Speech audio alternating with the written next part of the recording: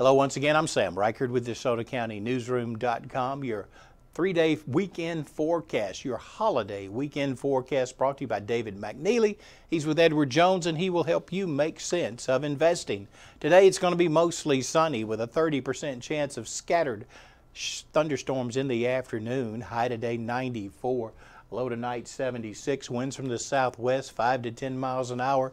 Sunday, partly cloudy skies, high 93. Again, another 30% chance for afternoon thunderstorms. And Monday, Independence Day, mostly sunny, high temperature 95 with a 20% chance for afternoon thunderstorms. I'm Sam Reichard. Enjoy your holiday weekend.